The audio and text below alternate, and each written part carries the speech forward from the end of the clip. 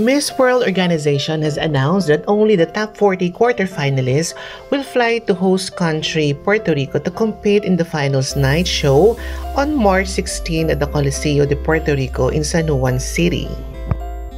The final phase of Miss World 2021 will take place on March 13 to 16 when a new queen will be crowned by Tony Ann Singh of Jamaica.